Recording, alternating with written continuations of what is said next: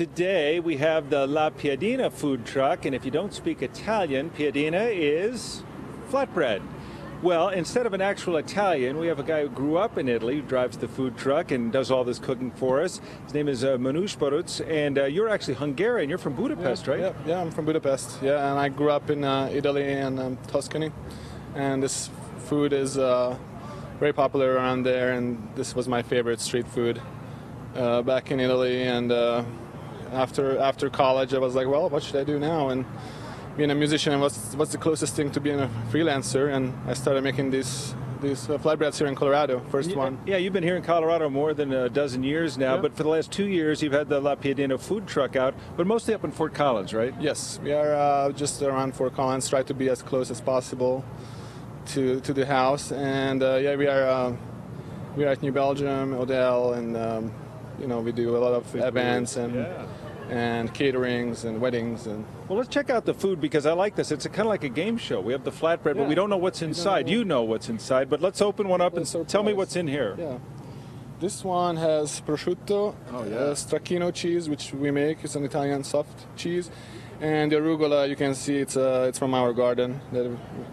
That looks great. And I imagine, obviously, we're talking about flatbread. The bread itself is important, how it's made. It's all about the bread, really. Piadina, it's been around since the 1200s, supposedly with the Crusades. And you make your own bread? And we make the bread, every morning. And this one, the traditional Piadina is made with lard and milk. Right. And has yeast and baking soda.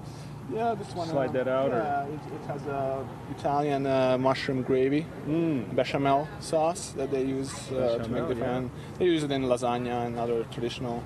We're going to get to taste these in a second. Let's go here. We have. This one has our fresh made pesto with the same soft cheese and tomatoes. It's like a Genovese. And over here. And over there, it's like a traditional caprese with basil. Yeah. Lovely. And is this a dessert? That's a dessert. Yeah. Just in case you guys. So there's powdered sugar. What's inside? Inside has Nutella, raspberry jam, and walnuts.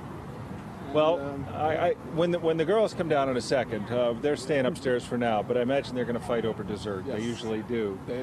Well, Manoush, we appreciate you coming down, sharing some of your food with us. Again, it's called La Piadina, the food truck. It's mostly up in Fort Collins, but if you want to find it, we'll have a link on our website at kwgn.com. So, Kim, is there anyone in particular that you plan to go for? Do you know what? I'm going to offer up the dessert to Heather because she perked right up at the sound of Nutella.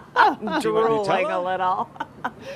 All right. Thank you, Tom. We appreciate it. All right, time for some people and places this